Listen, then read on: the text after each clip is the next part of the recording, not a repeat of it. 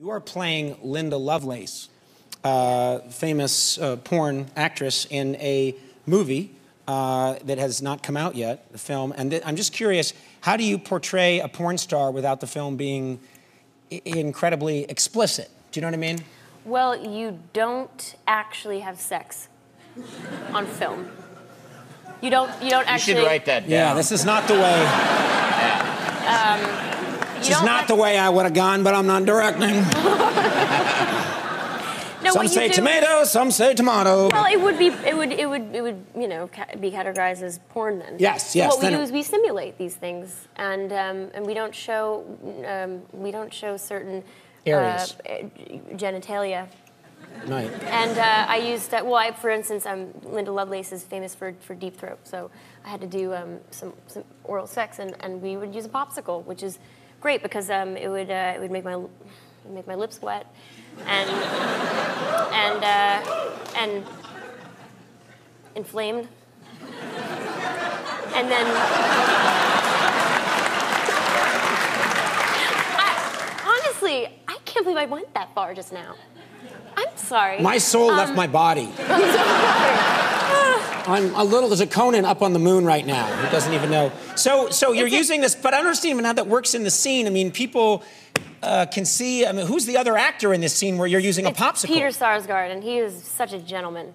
It was sticky, and it was awkward. But the thing is, it's always awkward. It's a very serious movie, in fact. But yeah. but we had so much fun doing it because none of it's real. Right. And we just had to make fun of the situation. Also, that just sounds comical at a certain point. It sounds like so it gets so comical. Ridiculous, and there's people around you with cameras, and you've got a popsicle. Yeah, and I'm doing this stuff, and it's weird. Yeah.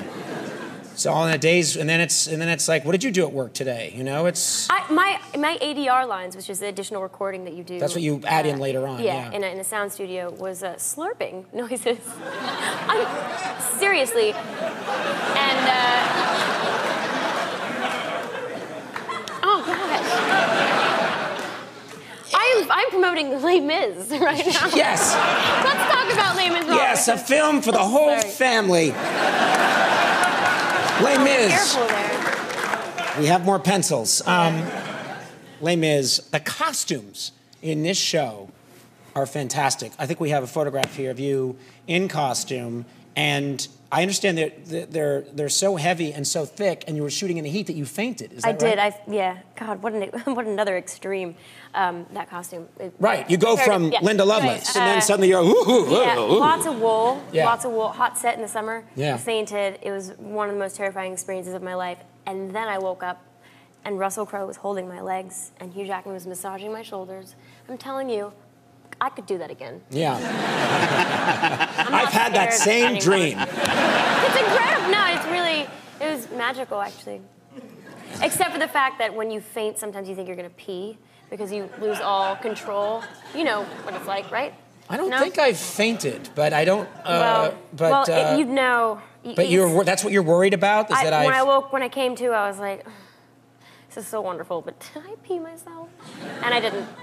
What a wonderful thing to say coming out of a dreams. Well, that's not what Dorothy said when she woke up in the cabin. You don't know that. She's like, I didn't pee myself, did I? We have a clip here from Les Mis. Anything we need to know for this clip, or should we just let her roll? Just let her rip. Let her rip. Dear mademoiselle, won't you say, will you tell? Heart full of love, no fear, no regret. My name is Marius Pontmercy. And mine's Cosette. Cosette, I don't know what to say. Can make no sound. I am lost. I am found.